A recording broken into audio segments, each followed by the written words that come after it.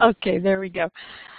Okay, so we're thrilled that that you're going to be presenting through OTF Connects in about 10 days. The time is going to fly by.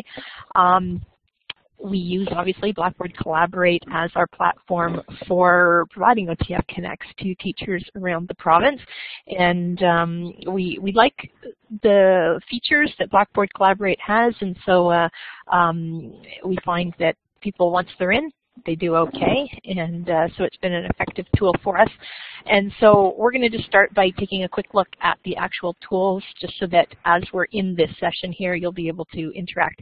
And first I should ask you, do you have any experience with Blackboard Collaborate already? Not from this end, only from the receiving end. Okay. All right. This sounds great. So what I'm going to do is, right now you are in as a participant, and so I'm going to let you stay in the participant view for a few minutes so that you kind of see everything that the participants see, and then I will elevate you to a moderator as well, and then you'll see the features that change and what becomes available. In the meantime, when people first log into your session, they are going to be prompted to check their settings, just as you see on the page here. And we also make sure that they get the steps they need in order to make sure their audio video is working, that they can find their way around the participants box with the communication icons there in the chat. So those are the three basic tools that we make sure everybody has access to as best we can and can find them and use them. And so for you today, I'm also going to go ahead to this one. This particular screen here is actually the screen that we share during a session and give people the walkthrough, so they have time to read through this.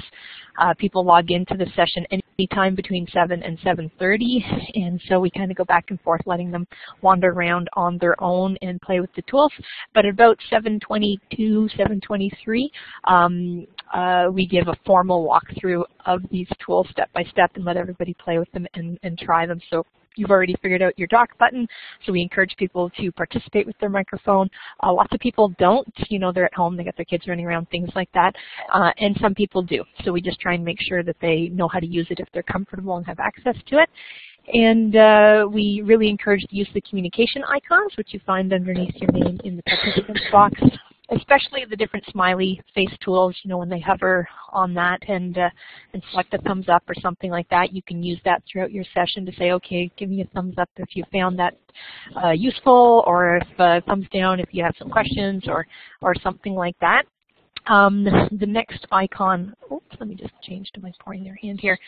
We also let people know about stepping away from the session. Because they're on their own time, we are respectful of that, and if they need to leave their computer, we do find it's helpful for us to know, because if you incorporate an activity where you're looking for people to all give a response to a question that you've shared, and you don't see a response from a couple of people, and we wonder if they're having technical issues, if they didn't understand the question or something like that, if we make sure that they let us know if they have to step away by clicking the head with the clock on it, as I've just done, then we know they're not at their computer, and so you don't have to wait and wonder about them. And then when they come back, we encourage them to click their icon again and let us know that they've rejoined the session. If you have a large group, and when I say large, let's say more than medium to large, any group that's more than 8 people, we encourage them to use the raise hand button in order to kind of ask to jump in with a comment or a question, and that's usually for people that are using their microphone, and that just helps you as a facilitator manage the group. So if you open the floor to questions, and we typically only have 3 or 4 microphones that can go on at once, and it can get pretty chaotic pretty quickly if we don't have some order to it. So we do ask that people raise their hand in order to be prompted, and then you can call on them in order. Every time someone raises their hand, will be a different ordinal next to their name, and then they can put their hand down again. And that hand button, when they click on it, it didn't for me, but when participants click on it, a little bell goes off, so you get an audio indicator of when someone's raised their hand. Okay. And then, we're going to walk through more of this stuff later. And then we've got the polling tool, which we are going to talk about later as well. But those are the key icons that we draw people's attention to. And then, of course, the chat box as well, and we let them know that they can resize it. And for you as a facilitator, we definitely recommend that you unpin your chat box and pull it off to the side, shrink down your Blackboard Collaborate main window a little bit so that your chat can stand alone off to the side so you can see, stretch it out and see a lot more of it, of what's going on. People do use the chat a lot. And if you have a medium to large size group, which so far you've got 30 registrants, I wouldn't be surprised if we have 40, 45, or even more registrants by the time your session actually happens. And our attendance rate is anywhere between 30 and 50% of the number of registrants. So that should be a pretty good size group. Now, the week that you're presenting, we never know because, you know, lots of holiday things are happening at schools and things come up for teachers with their own families as well. So we'll do our best to promote it as much as possible so that we still get a good crowd in there. Great. Okay.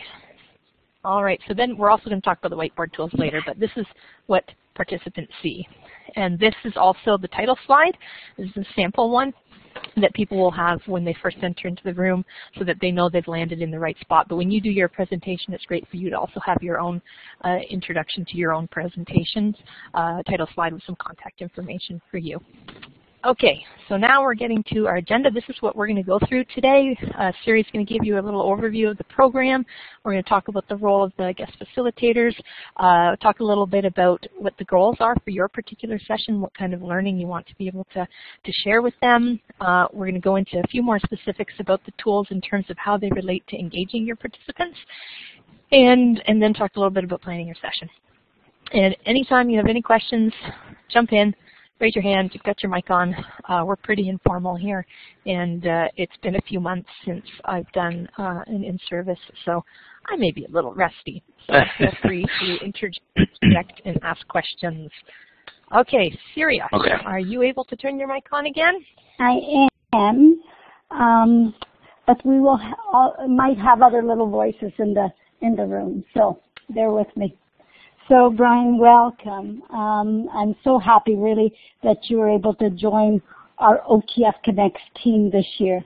I was really impressed with what I heard when we went to the Connect conference back in the spring. So I'm really happy that you could join us and do several webinars for us this year.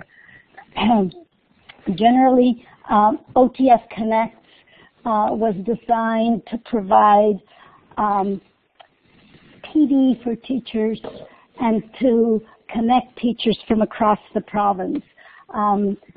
We used to have, there was a time when I worked at OTS and there was funding to do a lot of face-to-face. When that all went, we came up with the idea of OTF Connect and to continue to provide our educators with a real high-quality professional development and right at their home computer. So we came up with the 7:30 to 9 time, which seemed to be the best of the time for teachers to be able to attend. And this way, it allowed them to be in a live session and connect with other teachers from across the province and have that opportunity to collaborate with others and be in service by amazing facilitators like you who have a lot of knowledge, experience, and passion for what you do. We, in OTS Connect sessions, we utilize the principle of adult learning, and as Louise mentioned earlier, teachers are giving of their own time in the evening when they could just be sitting and relaxing, but they're there with us. So we really respect their time and their own professional knowledge and expertise. So we always encourage them to contribute and really appreciate the knowledge and skills that a lot of the participants bring with them. Oh dear. Louise, is everything okay? I know Laura's touching all sorts of she's sending us some wonderful chat messages. Looks great. Yes. I'd love to telephone Laura. Wonderful. Great. As long as she hasn't touched anything else. So we always encourage encourage them to collaborate. In the session we did last week, the facilitator had so much information to share, and so there were questions in the chat, and others in the room just quickly answered in the chat. So it was wonderful to see that. So if you could provide that kind of environment, we also, when you're preparing your webinar, if you could remember to plan for interaction as much as possible through the session, and so it's more of a collaboration, or allow them to participate, so that you're not just presenting the whole time. Does that make sense? Okay, absolutely. Yeah, and makes me feel better. Exactly. So really allow room for discussion and sharing of ideas and experience. So that's really important, and then Louise will go over more with you the development of your PowerPoint, so that when you're doing that, you keep that in mind. You know,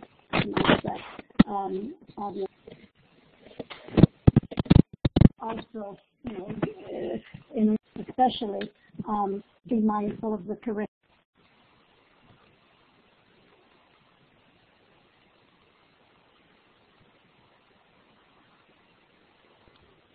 Looks like we might have a little hiccup in your audio now, Celia. Is there?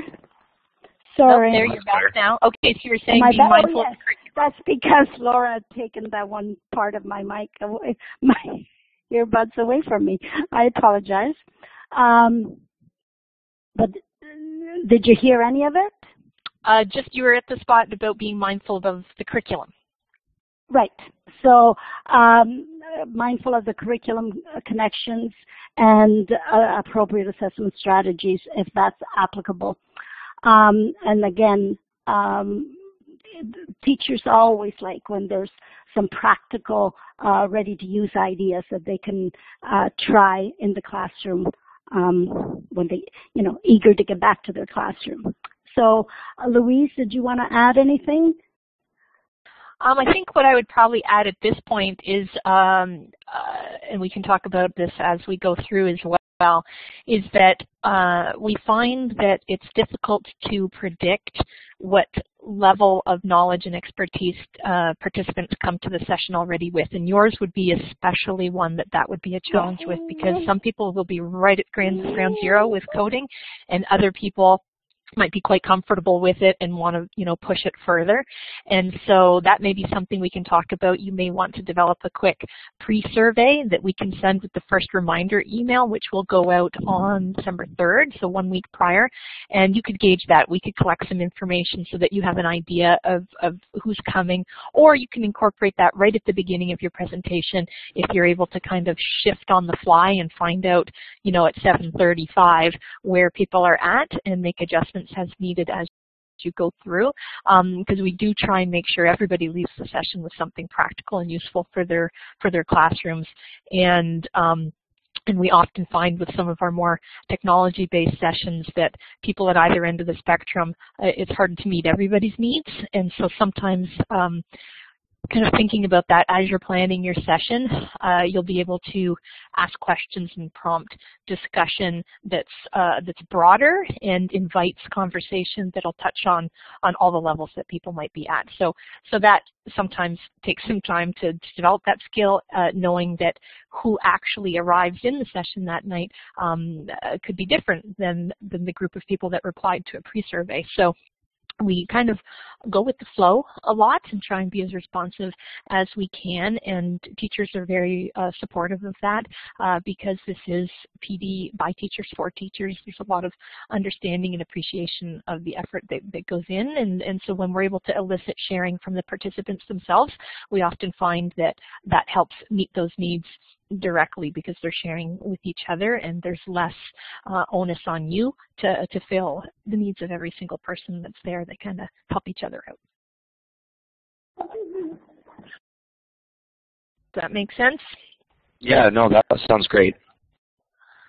Okay, so Siri, you okay if we move along now? Yes, go ahead. I'm going to turn my mic off so that you don't have the other the laughing Laura. Yes. And hopefully the chat messages may also stop. Okay. Okay, thank you. Thank you, Syria.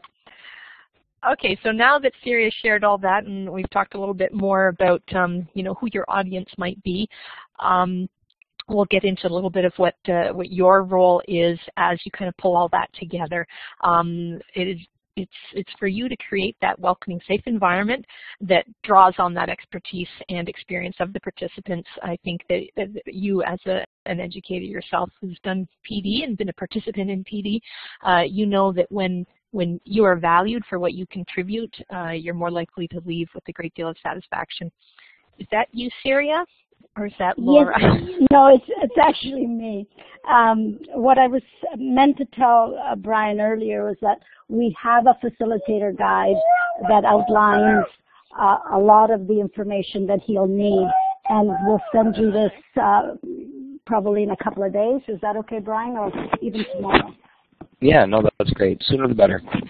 Okay, great, wonderful, thank you. We will get on that then. Okay, so creating that environment where people feel comfortable sharing, and so that's part of what Siri already mentioned, that you know, you shouldn't feel the need that 90 minutes is you presenting only, but it's about creating dialogue and conversation. And of course, sharing the content and what things you do have to share that would help teachers get started with basically tying to what your session description is. And of course, we encourage facilitators to be engaging their participants using the tools that we've got right here in Blackboard. There's a fair bit of background noise coming from you, Brian, and I'm not sure if it's maybe, is your mic one of those ones that's on your earbuds, or is it close to your mouth, or bumping on something? Yeah, no, it's close to my mouth. It's a headset. Okay, you may want to adjust that. I know I sometimes have problems, and let me know if it sounds like my face is rubbing on mine. How's that? Okay, that sounds good, thanks. And that's actually part of why we'd like to connect in advance, so that the night of the webinar we know that your technology is going to run nice and smoothly, because that is extremely critical. Okay, and of course, throughout the course of your session, you're going to provide resources related to what you're sharing, and I'm sure there's a bajillion resources out there that you'd like to point teachers to for coding and computational thinking. And of course, we also, you know, as adult learners, we try and also let people participate to the degree that they're comfortable with. Some people will be very new to trying this kind of online learning environment, and other people might be very comfortable. And so, so we try and allow them to participate as they would like. And the same kind of goes for you. And we expect that you're pretty tech savvy, but we also try and balance things out so that the moderator support that's there that evening, whether it's me or one of our other moderators, is going to be able to help you out with a lot of the, you know, putting links in the chat and helping people with their microphones and all that kind of stuff, so that you can remain focused on sharing your content and ensuring that your group of learners is being taken care of. And Great. We want you to have fun. We don't want this to be a stressful thing for you. And so we do try and maintain a relaxed kind of feel. These sessions aren't intended to be really, really super formal. And so it is a dialogue amongst your peers. So we want you to be part of that too. Great. Okay. So as you're starting to do your planning, you're going to want to think about what the goals are for your session. Many times we've had folks send in a description, and you know, it could be months later before their session actually happens, and the content of the session often doesn't tie back to that initial description that teachers read when they signed up. So whatever you submitted in your description, I would let that be a really strong guide for you as you develop your content, because that will ensure that people will leave the session going, yep, this is what I came for, and this is what I got, and this is great. And you know, considering when I say the entry-exit level of participants, that would be the whole scaffolding and figuring out where they're at and what they're looking for, and trying to kind of funnel what they need to them. And so when you think about the resources that you would like to share, you may have some resources that run the gamut in terms of skill level, and so you may say, okay, this particular page is fantastic for beginners. If you're looking for more, how about this one? And kind of meet them where they're at that way. Of course, if you have any ties to the curriculum, it's nice when teachers can see that explicitly, especially if this is something that's very new to them. They may be thinking, well, how do I do coding and still have it tied to the curriculum? And otherwise, if they don't see that it'll be a useful use of their time, they often will be wowed and amazed and feel like this would be so much fun to do in their classroom. But when they have the time pressure of getting curriculum done or doing something fun, they're going to see them as two separate things instead of something that they can do together. And so for you, because it is a technology-based session, you'll have that opportunity to make it, to help them see that they can do both together. Okay. The 90-minute time frame is always something to consider because these sessions do have those interactive components. So lots of facilitators tend to over-plan, and I think that's kind of our nature. We'd always rather have more than less, and that can be something we can talk about. You can do a draft, and we can take a look at it and say, okay, I think you're going to be good here, and allowing time for teachers to do some activities or even to think about examples of, you know, things they're doing in their classroom and how could they bring coding into it or something like that. You know, giving them a few minutes every now and again to do those kinds of things, you can build that in, and that interactivity, you know, sometimes activities go really fast and sometimes they take longer than we thought, and we kind of just roll with it. And I think that's something that teachers naturally have a skill for, because that's what happens in their classroom every day anyway. And of course, what educators will take away that's immediately useful. We do put immediately in there because we want teachers to be able to follow through on what they've learned and not feel like they need to have 4 other sessions that will get them to where they can actually take it into the classroom. So sometimes keeping your learning goals nice and simple and direct is more helpful, and being able to say, okay, well, let's see if we can get you leaving with just one lesson idea that you might be able to take back into the classroom, and maybe some bigger picture stuff that can take them to the next steps after that. So you can kind of use your best judgment on that and keep those parameters in mind. Okay, this is the basic timeline for the 90 minutes. We do encourage you, the facilitator, to log on early, make sure everything's working. We do ask that you send your PowerPoint to us as soon as possible. Typically it would be a couple of weeks in advance so that we have time to work out any glitches and things like that. So for you, what kind of time frame do you think might work for you? I have quite a bit already. I think it's just a matter of fine-tuning. So a couple of days. Okay. Not long at all. That's just fine. If you could have something to us by the end of this week, that would definitely allow time for us to take a peek at this end, and we can give you any feedback, whether it's how you're planning some of the interactive components, or sometimes the order of things. We suggest some shifting around based on how we know teachers tend to come into the session and what they might find beneficial. For the most part, we don't have a whole lot of comments aside from to say, can you make your text bigger or something like that. But we always do like to see it with enough time for us to kind of play with it and see if there's any issues. On the night of the session, so if you're able to log in early, we'll check and make sure your technology is working, and then you can step away, stay logged in but step away, and then come back just around the time that we start to do the walkthrough. That's totally something that works for us. Participants log in anytime between 7 and 7:30. We make sure they're all up to speed in the technology. We give them the formal walkthrough. We do start the recording right at 7:30 as much as we can. Sometimes people log in, a whole bunch of people log in right at the last minute, and so sometimes we'll pause for a little bit while they get settled. But once the recording started, Usually Syria is the one that gets things going and welcomes everyone and welcomes you and does the introduction. And but we try and move on and hand things over to you within 5 minutes or less of the recording being started, so that you'll be able to just take it away from there.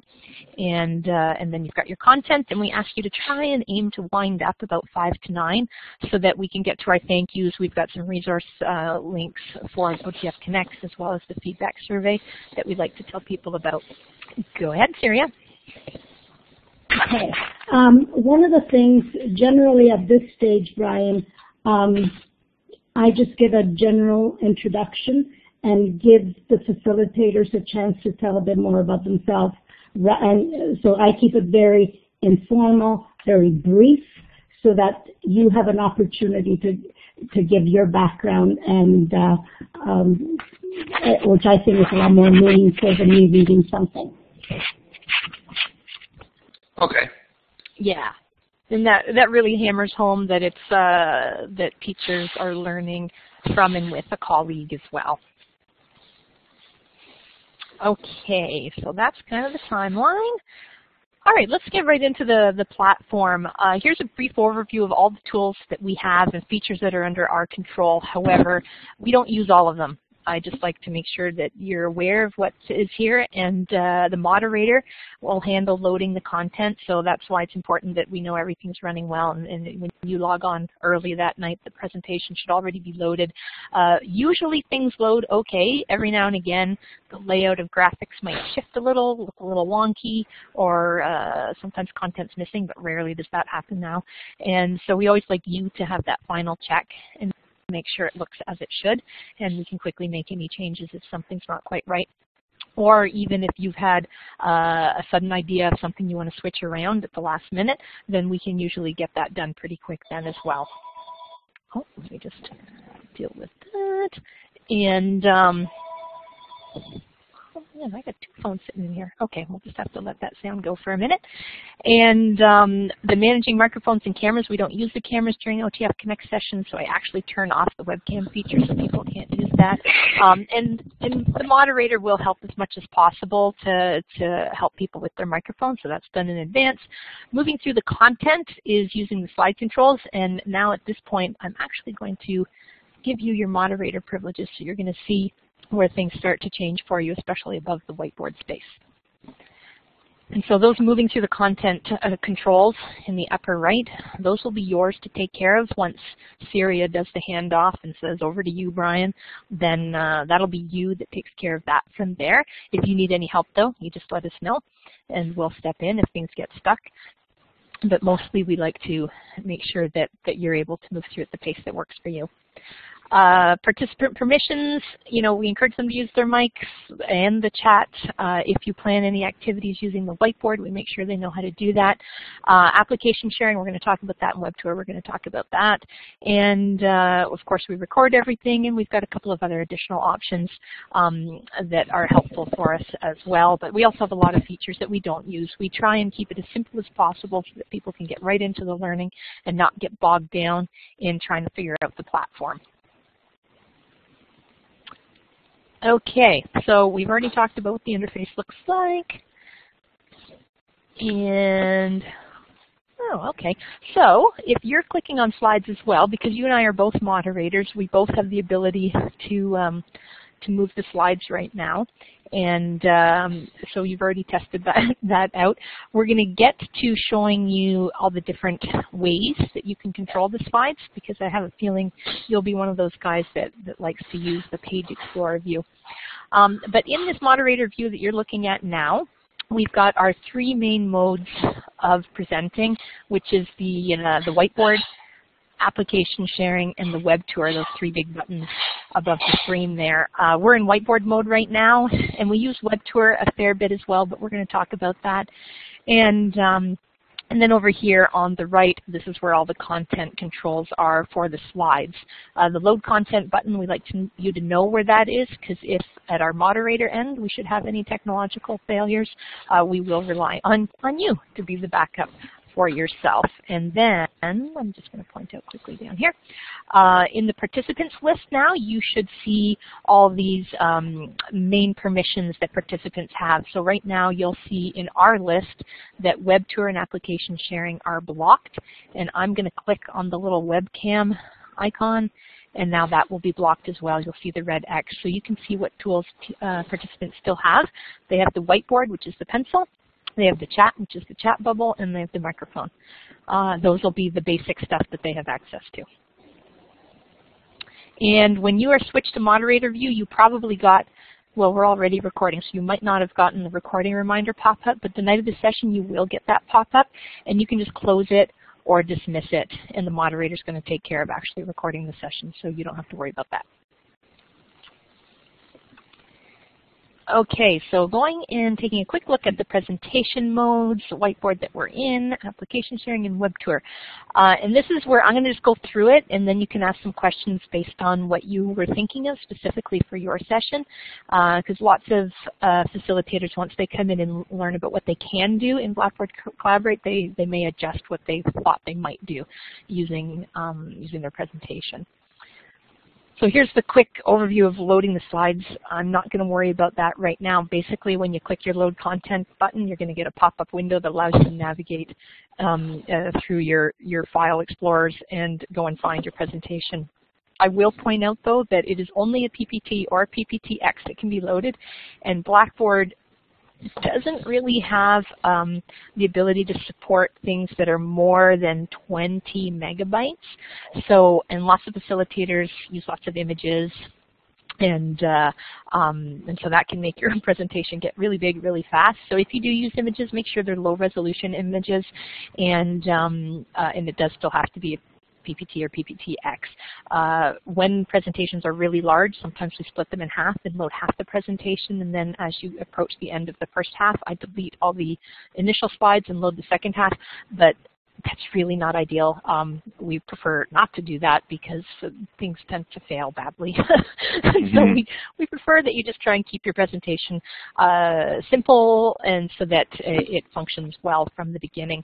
Lots of people that have inconsistent internet connections as well will get a lot of lagging issues if the presentation's too big. So always aim for simplicity, and that ensures things that go well. Other things to note is that any animations or embedded video content in your PowerPoint will not be active in Blackboard. So if you have any animations, I suggest that you split that slide up into 2 or 3 slides that show each step. If maybe you're adding a layer of an image or a next step, 1, 2, 3 or something like that, we suggest that you split it up kind of manually that way. Okay. Okay. Slide controls, you can already see this. This is what is in the upper right corner of your screen. The forwards, backwards buttons there to the left, the name of your slide. You can click on that drop down and see the title of all the slides. So sometimes if halfway through your presentation someone asks you something that you showed 10 slides earlier, you can go to that drop down menu and jump back to the slide that you want to show them and then come back to where you were.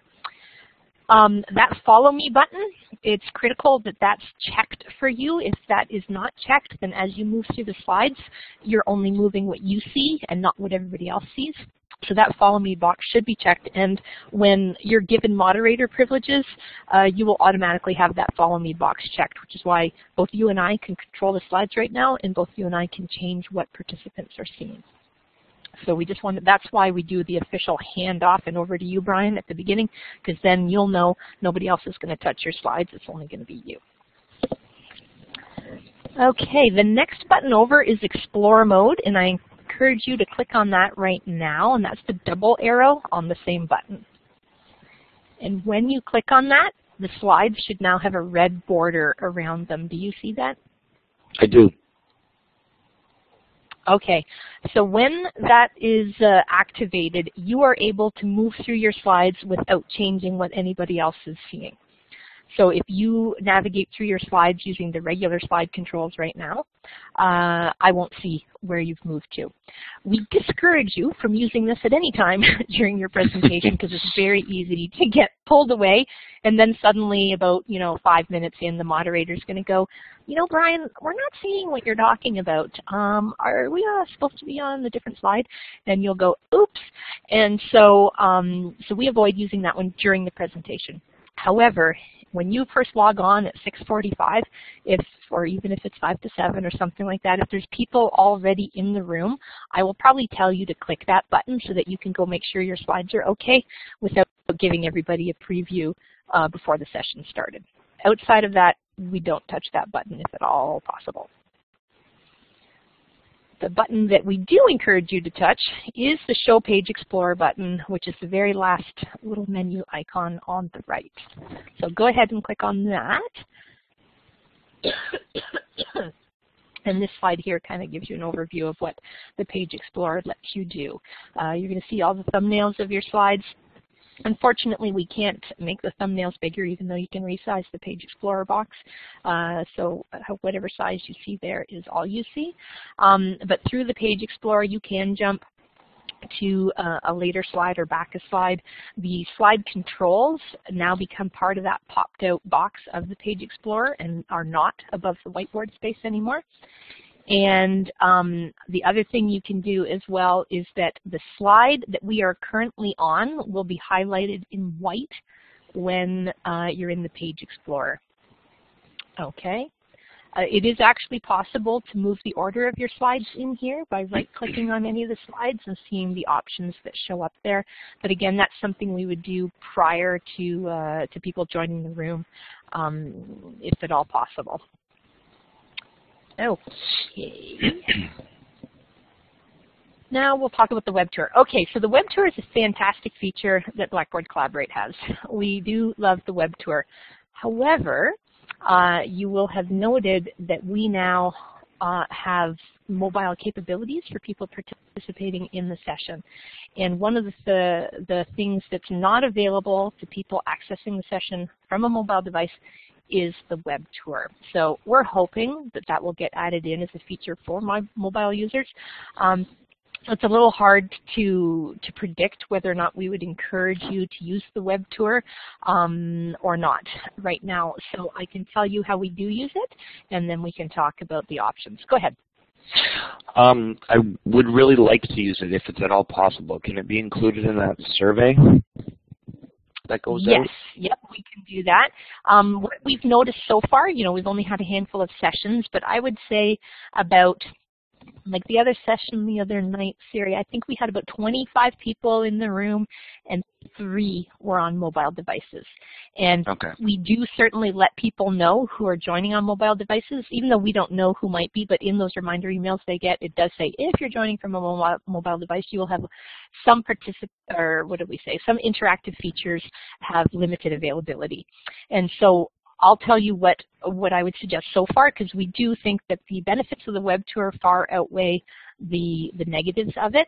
So what I'm going to do right now is I'm going to ask you to start a web tour, although during your actual session, the moderator will usually start the web tour for you, and we do have a long explanation for that.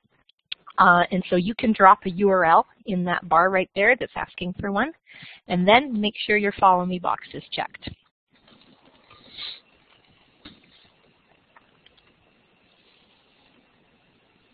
Okay, so when you're in the web tour, so I see most of the content. Some of it hasn't quite loaded up yet. And quick question for you, are you on a Mac or a PC? I'm on a Mac. Somehow I knew that. Maybe I remember that from your Connect presentation, actually. And so on a Mac, for whatever bizarre reason, there gets to be a point where facilitators might initiate 2 or 3 web tours over the course of a session, share a resource, hey guys, go try this out, something like that. And then eventually for Mac users, it stops working. And it may work still from the participant's view. We may still see the web tour, but it will freeze for you. And we don't really know why that happens, but it does still tend to happen. So that's why we usually encourage you to put the information into the notes area of your presentation so that the moderator who gets your presentation, is working from it, is going to see that on slide whatever you want to do a web tour. Here's the link for the web tour, and we will start the web tour for you, and then you control it once you're in. That's why you still need to have the follow me box. And that seems to prevent some of those issues for whatever weird reason. So that's kind of the process that we use for web tour. Now, when you're in the web tour, as we are right now, it is a live browser, so participants can go and click. I can go click on sports and find out what the aftermath is of the Grey Cup or whatever right now, and I will go see that, and only I will see that because I'm using this browser as an individual. You, with your follow me box checked, we will automatically go to any link that you click that is on the public side of any logins, if that makes sense. So any publicly shareable link you can take us to. Okay, so we see, yep, I just see you put Cyber Monday, we're looking for some deals. I see that list now.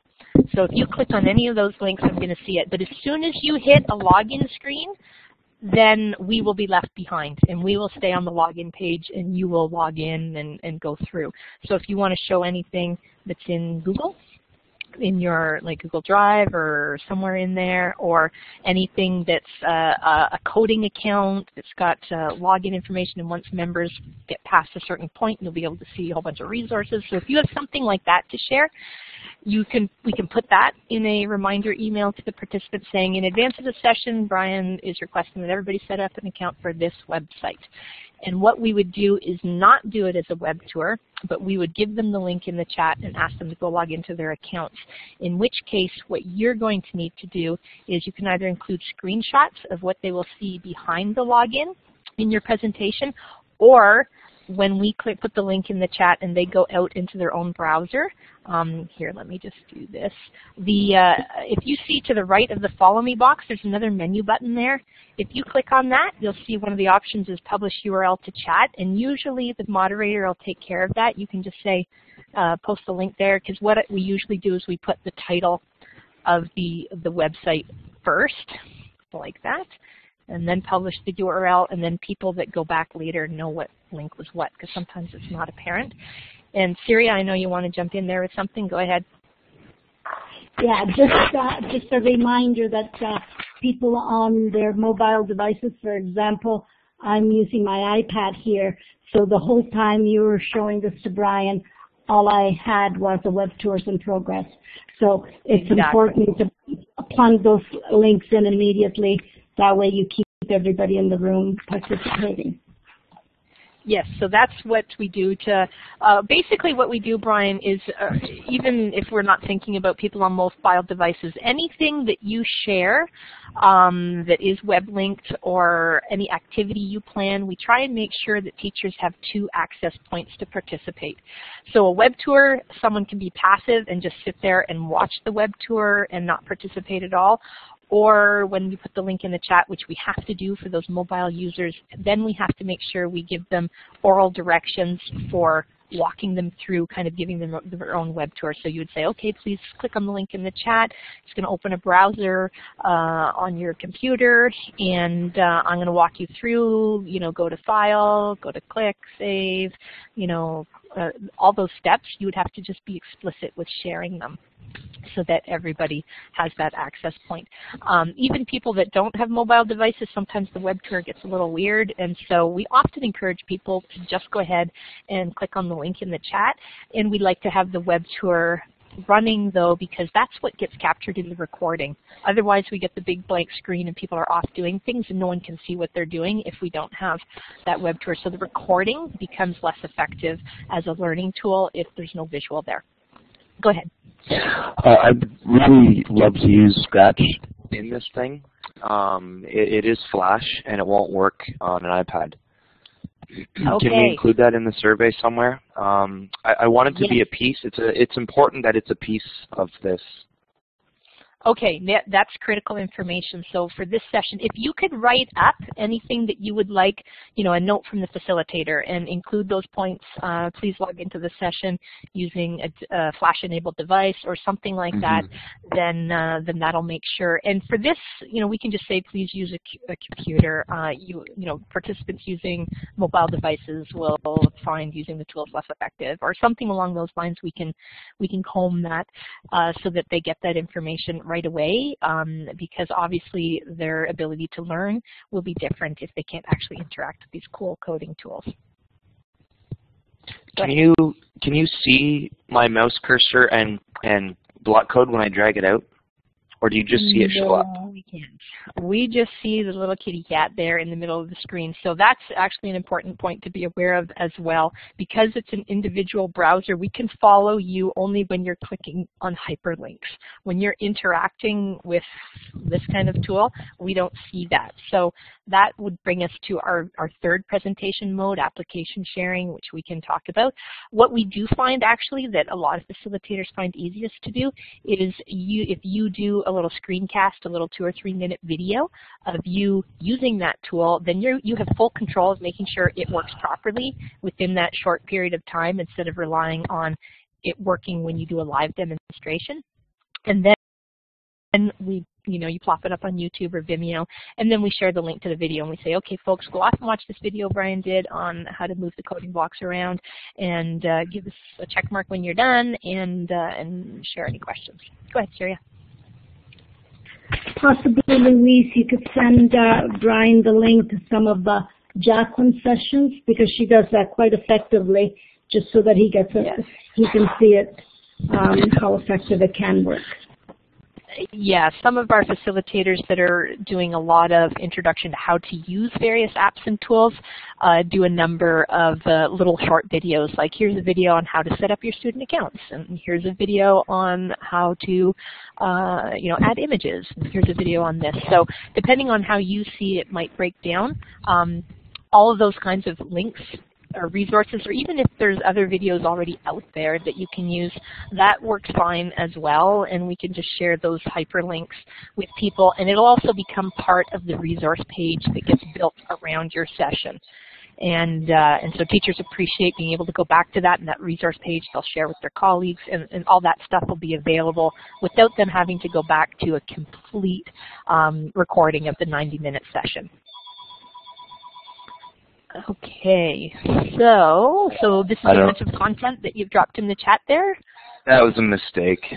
Yeah, I'm just saying. Okay, that's fine. I can't even see it. Oh, really? Oh, that's interesting. Well, the chat window wants to hide behind the participants one, or your main box? Yeah, it wants to hide behind the web tour. Okay. And well, that's funny. It may be your Mac playing games with us already. Are you able to click the whiteboard button with the pencil squiggle, and we'll exit out and see if it behaves itself now. You can also, when the chat acts weird, which sometimes it does, we find that repinning it, so clicking on the title bar and reattaching it to the main interface area, settles it back down, and then you can unpin it again. And now I have it, I seem to have it. Okay, there we go. There we go. Sometimes it means going back up to the main menu of View and going Restore Default Layout. Sometimes that corrects any weird stuff happening. Oh, I see. Okay. Well, there you go. I was trying to do a word count on a piece of writing, so now you've got full access to it. We won't read it, I promise. So that's actually handy, though, that you actually ended up having that particular issue. So it's always nice for you to have the little workarounds. If your chat acts funny, okay, go try this and do this. And we usually try and bring that up to participants. Most people don't have problems, but when people do, it does tend to be Mac users. I'm making no judgment on that whatsoever. No, okay. Okay. So other things, sorry, go ahead. I'm trying to rush through it. I just paced for the YouTube video. Is that something you were looking at? Something like that? Let me open that up and see. Yeah, exactly. Yeah, something like that. Perfect. Okay. If it's covers the content of what you're intending to share in the session, teachers like that. They really do, because they'll remember, oh, there was that 4-minute video. I can go back and watch that again tomorrow if I'm a little distracted by the kids in the background tonight or something like that. Then they know it's there. And it's quick and it's easy. And we do recommend, and you probably know this already, anything that's 3 to 4 minutes or less is good. Going beyond that, sometimes it's hard to keep their attention. Sure. Okay, so I don't think I need to go through the huge benefits of sharing the web tour. I will let you know that YouTube videos, as soon as we drop the link, as we say, into the web tour and hit enter, those YouTube videos are going to start right away. We try and make sure that participants know that for whatever reason, YouTube audio volume is always louder than the Blackboard session volume. And if you've got a Vimeo link that you're going to share instead, we have to direct people to push play themselves, because those videos do not start automatically.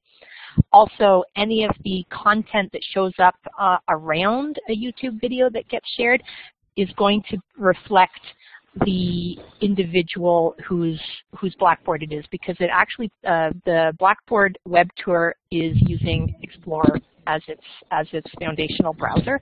And so if you're worried when you open your web tour and it's got 8 suggested videos down the side of something you've been researching somewhere else, don't worry that's not what they're going to see. What they're going to see is the stuff that their kids were most recently on, and there'll be 9 My Little Pony videos instead.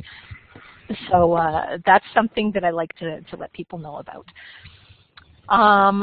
Okay, so let me bounce around here. Okay, so one of the other things, though, that's good to know about the web tour is sometimes if there is an activity that you say, okay, here's a great website, I'm going to drop it in the web tour, we're going to put the link in the chat. We're going to give you 3 or 4 minutes to go wander off and go play and find something cool and bring it back, and then they're each able to direct their own learning a little bit that way, because if there's a resource page and they want to know something specific about coding or something specific about a lesson plan in coding, then they're going to go find what's relevant to them, and that's kind of cool. And then when they come back and share in the chat, you get all kinds of diversity. So that's a really nice activity to do. It doesn't always have to be a really structured web tour where you're like, okay, here, let's go here, and then I'm going to click on this link, I'm going to show you that. Sometimes it's here, why don't you just go wander and be free-range teachers and see what happens. Okay, so we've already done this. We've done our test. Okay, and I never know why I go straight to the whiteboard tools instead of talking about application sharing, but I do. So maybe actually I'm going to skip ahead, because the application sharing for the longest time we heavily discouraged facilitators from using, and that is because it didn't work well. It caused a lot of lag for participants. It still does actually, but it works a lot better than it used to. And application sharing still works for mobile device users. So I actually don't have any formal slides on the application sharing. So what I'm going to do is suggest that you try it out. And before you try it out, think about an application you already have open on your computer. Maybe it's going to be the web browser with Scratch. And you can click the application sharing button, which is the one in between Whiteboard and Web Tour. And what's going to happen is it's going to give you a pop-up window. It's going to ask you to share which application or select one. We do suggest that you select a particular application and not your whole desktop, because if you share your whole desktop, we're looking over your shoulder at everything that's on your desktop. So if you get little pop-up windows of emails people are sending you and things like that, we'll see all that. So we like to kind of protect you a little bit that way. And so just choose the application you want to share. And now I'm seeing it. Okay, I see Scratch. So one of the things that's really difficult for facilitators using application sharing is that now you can't really see what's happening in the Blackboard Collaborate session. We can have you set it up so that you can still see the chat, but for the most part, you're kind of in your application sharing and a little less aware of what else is happening. The second thing is that every single time you shift your screen, scroll your mouse, click on a different link, what we see refreshes way slower than what it's actually doing for you. So we do recommend that any click of the screen, any little scroll down that you do, that you allow sufficient time between little movements so that the screen can refresh and settle, because sometimes facilitators forget that and they move too quick and all we see is scroll, scroll, scroll, scroll, refresh, refresh, refresh, and we never actually see a stable image. So if you have one or two things that you want to demonstrate, you can do that. If you're clicking on links in that top menu, for instance, that would be fine. If you can stay on each page for at least 30 seconds, that's fantastic. Scrolling down, that's a huge pain. So if you have to scroll down pages to get to links towards the bottom, that's not so awesome. But one of the things in application sharing is now we can see your mouse. So when you move your little hand around, we can see where you're going now, which is nice. But again, if anything you thought you might do in an application share, you have a video already, or you can create a short video for. That is a little bit more stable, more reliable, and it doesn't matter as much about what a person's internet connection is doing. But that would be one of the ways that you could demonstrate actually dragging the coding blocks around. But of course, even that action of dragging the blocks is going to cause a lot of refresh and lag and stuff for participants. That option is there when all other options fail. And we have done it before and it's worked out okay. It's just not our first preference. Does that make sense to you? Oh yeah, absolutely. I can picture the screen lag and the mouse lag. When I'm spinning it around, I can picture what it looks like on your end. Yeah, and Noah, one of the things that more facilitators are doing now, and you could certainly do as well, is the night of the session, you can log in from more than one device. If you log in from a mobile device or a second computer, then you can leave one of them as being the participant and one of them is the presenter, and you'll be able to see exactly what's happening with your participants as you go through. That's always an option too. Okay, I will do that. Okay, and so now I'll get through a few of the handy technical things about the tools, and we'll play with those a little bit, and then we'll try and move through these quickly but effectively. Okay, so the whiteboard is obviously the space we have right here, and participants are able to interact with it, except for the mobile device users. Mobile device users can't interact with it, but they still see it. So they will see what everybody else does. And again, going back to what I'd said earlier about giving 2 access points for participation or sharing or learning, if we give them an activity that encourages them to interact with the whiteboard, we always use the chat as our backup. So the chat is nice and stable and effective, and people can always contribute and share via the chat. And so that's kind of our backup for that. But that tool strip on the left-hand side of your screen is the whiteboard tools. And the ones that I have those bulleted points on the screen there for right now are kind of the ones that we like you to know about. The pointer one is important. Sorry, this is the select tool at the top. The pointer is the starburst. And so if you click on that, and sometimes it's a little annoying, you have to find the little black triangle that's in the corner of that particular tool, and sometimes you have to double click, single click, just play with it, and then you should get the pop-out list of options. So changing your cursor to a different pointer is handy. The highlighter tool that's right below it is also handy, and then the text tool, and then the clip art is down at the bottom. So I actually have an activity for all of those things here, so we will go through them. The pointer has 2 ways you can use the pointer. You can just move your mouse and click. That's what I do. So I've dropped a little picture of my hand. Now I'm going to go down to the clip art and drop a picture of my hand. That uses the least bandwidth. If you want people to see the path of your little hand or your pointer, you hold your mouse button down and you drag. Now that automatically causes lag. If it's purposeful though, a few moments of lag is doable if it helps people see exactly what you're doing. You'll notice as I'm moving my little hand in great circles here that over in our participants list, you can see the whiteboard tool next to your name now has some very fun looking yellow lag boxes. So that's the indicator that lets us know that the content is moving slowly to a participant. If those boxes are red, there's a significant delay. And some people will just have a bad internet connection and they might have that persistently happen throughout the session, no matter what you're doing. And other times we can see when we've invited them to do something that creates more dynamic content on the whiteboard, that we're going to live with that for a moment or two. But it's nice just to be aware of it, so that if someone suddenly says, oh, I can't hear you now, or the screen's doing funny things, then it's probably something we're doing that's creating that lag. And so then we just try and discontinue it. Okay, so then we've got the pen highlighter tool. This is a handy tool for some activities, and we're going to do a little activity with it. So the pen and the highlighter tool are two options in the same one. You have to pop it out. The highlighter tool, both of them, you can change the color, you can change the stroke, you can change the opacity. So sometimes we might have an activity like this.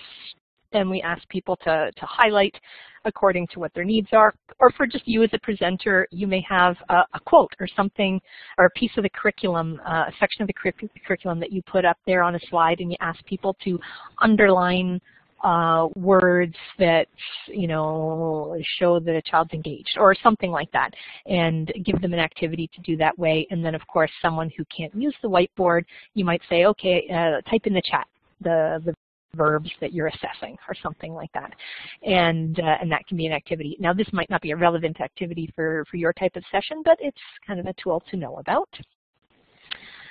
The text tool is something that can be fun to use, and depending on what you're looking for. The text tool has two text options. There's a text box and then there's a plain text. So the one that's part of a paragraph obviously is the text box. And so if you want to go ahead and type something right now, and I'm going to put a whole bunch of text here. Oh, I can't type the alphabet today. I'm just going to do a bunch. They can hit the return key and basically it becomes a paragraph. And then as soon as you click back on your select tool, which is your top tool in your tool strip, then you'll see the text box. So I put a fair amount of text there so you can actually see that it's a text box and it's got the little arrows to scroll around. So what happens is that the text box is a default size. So sometimes if people type a lot, the moderator will just go in and adjust people's text boxes so that we can actually see the full content of what they've shared.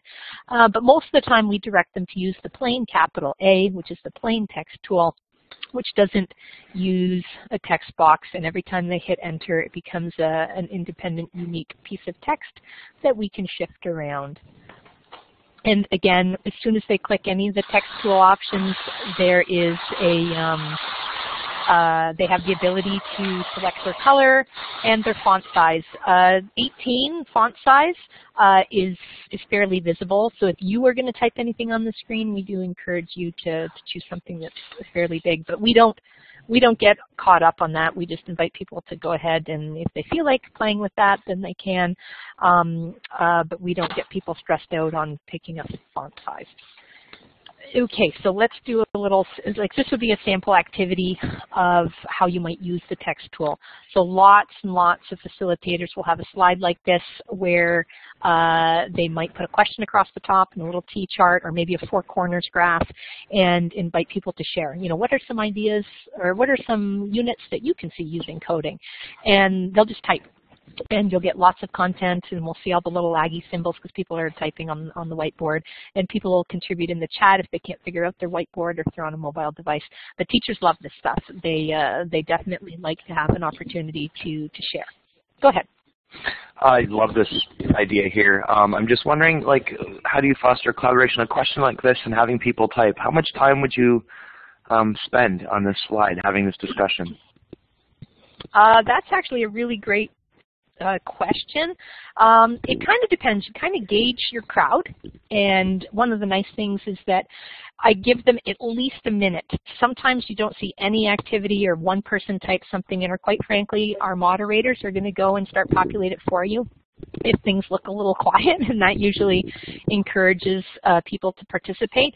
At least giving them a minute to get their thinking, to have that think time, and then share, and then often all of a sudden it'll just explode, and the moderator will be kept busy dragging and dropping people's bits of text because it's all overlapping with other people's stuff.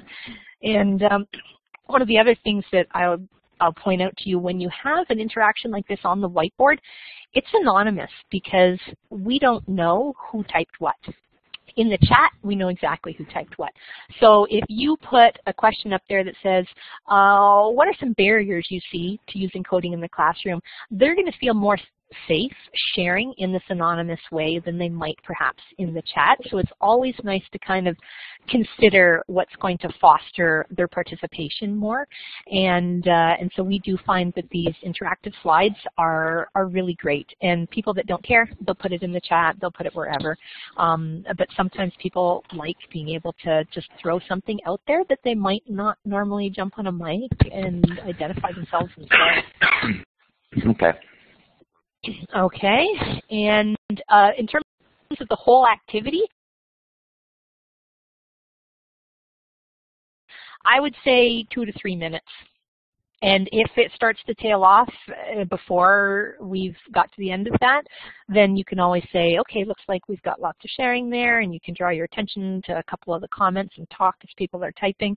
And usually it's quite good. Very rarely is it a dud activity. And so you can kind of just roll with it as it happens as well. Okay, so the clip art tool is also another fun one, again, one that's not available to mobile users, and that is the bottom tool in the tool strip. And we teach people how to use this tool because at the very beginning of every session we have a map of Ontario that we ask people to drop a little icon on and let us know where they are. In fact, I think I have that in here. There it is. And so we encourage people to click on that clip art tool at the bottom, and then there's a pop-up window. They're going to go to Common Symbols tab, and then that's where all the fun icons are. And there's lots of different activities that that the clip art tool can be useful for. Again, I'm going to go back off my map here. You can do an activity like this, a continuum, you know. You can have an activity early in the session where you say, okay, plot yourself on this continuum comfort level using coding in the classroom. And they'll drop a little icon on it somewhere. And then we can actually go back to that slide towards the end of the session and say, now where do you think you are? And then all of a sudden all these icons are going to get dropped probably at a different point on the continuum. And that's kind of a fun activity to do as well. You can also structure a slide so that there's 3 or 4 different examples of how you might use something in the classroom and ask them to put a symbol next to the one that they think they would use. You can also have an intro slide that asks them to share what grade level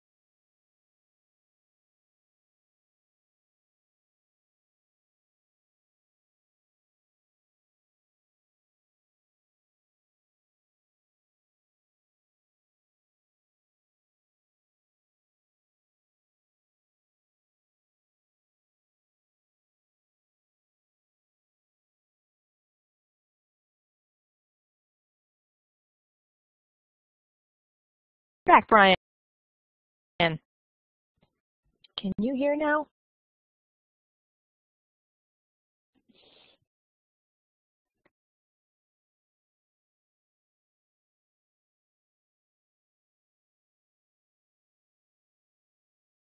You'll need to turn your mic back on again, Brian.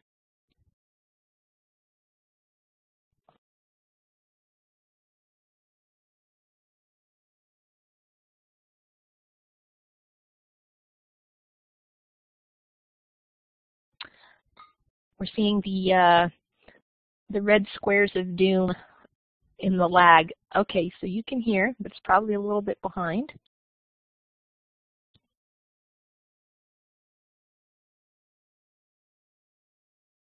Okay, I'll keep chugging along then, and we'll see if we can get through it.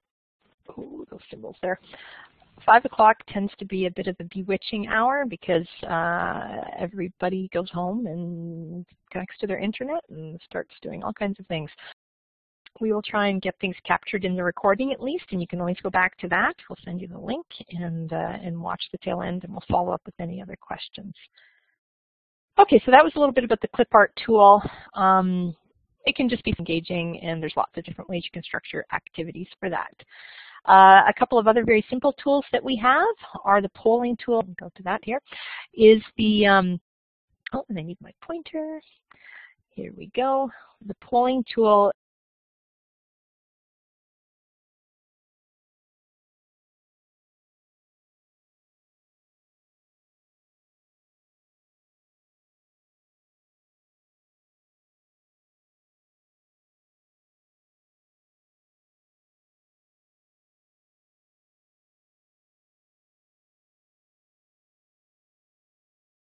Okay, so it looks like it was me that got bumped out on that one, and you were both here. So I'm going to try and get through these last, we're so close to the end, and then we'll do any follow-up. Okay, polling tool. We have a yes/no option, which is great to just check in with people and say, hey, were you able to get to the end of the video? Can you see what I'm seeing? Have you used this tool before? Give us a green check mark or a red X.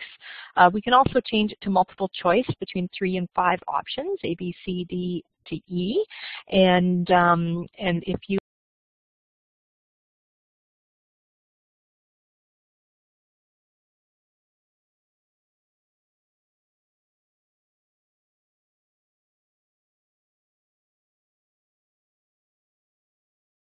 oh, the microphone. Okay. The timer tool. I think my mic was possibly off before that as well. I've just thrown a timer up there. You'll see it above the center of the whiteboard screen. It's an extremely handy tool, and as we'd mentioned previously, if you do any interactive activity that requires them to do some thinking before they share, whether through the whiteboard or the chat, or perhaps they're off doing a web tour or some other activity that you want to give them time, setting the timer allows them to relax because they know how much time they have. It gives them a little freedom of movement. If you pose a question and we don't have a timer, then everybody kind of sits and waits to see who else is going to go first. Oh, I don't know. Maybe they're only going to give me 10 seconds. I can't think of something in 10 seconds, so I just won't share at all. So by putting the timer up, even for 2 minutes for a question or a little longer for activities, then teachers relax and they will share. So we love the timer. It's very effective. It has a little bell that goes off at the end that'll kind of bring everybody back into the space if they happen to be out in a browser or doing something that's outside of the Blackboard Collaborate interface.